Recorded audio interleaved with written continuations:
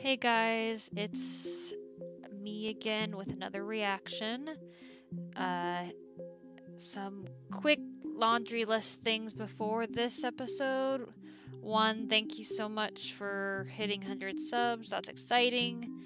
I'm excited to keep going with this Clone Wars story and other reactions and hopefully potentially other stuff in the future.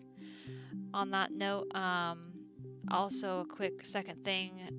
Is there any interest if there was a movie watch-along commentary for episodes 1, potentially 2 of the movies?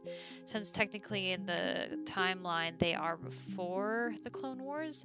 So if there is any interest in potentially doing a commentary movie reaction, please let me know in the comments, or feel free to join the Discord where discussion can also take place. So go ahead and check that out. Now, to cut away from that, let's start the next reaction video.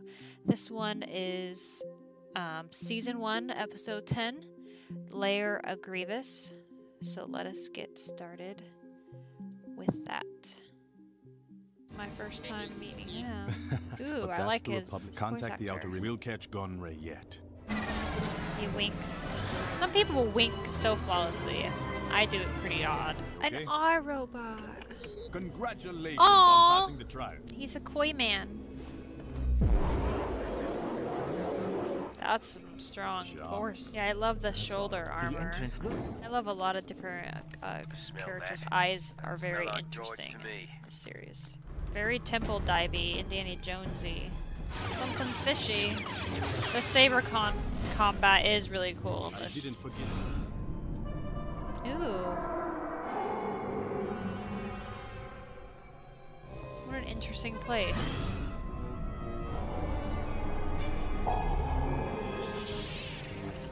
kind of feel bad for him. There it comes. That does take a lot of control though, to control 4 sabers. Eee! Oh no!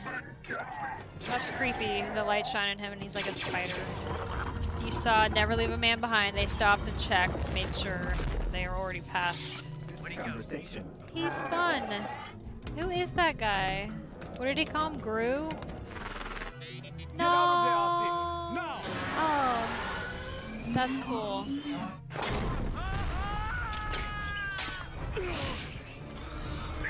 Save him. Ooh. Poor things. Looks like he's been experimented on. His personality is so fun. So he has some... No, I don't want to see it. I would chop off the tail. I will destroy him. He's not dead. I understand. Oh, he's Gore. It's too sad that Clone is dead. You were right.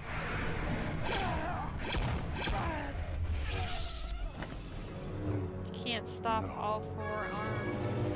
What?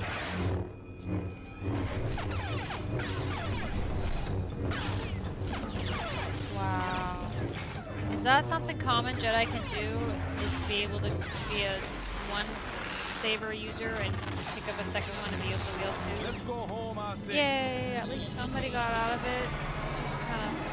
I enjoyed that episode. It was some obviously new character focus, which I'm spacing their name, but Green Guy and Fish Guy. I'm still sad about losing that cool armored clone, but I guess I should get used to the clones dying, huh? I just want there to be a clone that is there for a long time and to know his name. Because I do. They make me grow attached and they just kill them willy-nilly. So there's that. And again, that was interesting about, is it common that a Jedi who uses commonly a 1 saber, is that a big deal to pick up a 2nd saber, or is it just learning to harness your force in a different way? Is it just if they focus on training that way? So that was interesting. So another episode, and I will see you guys next time.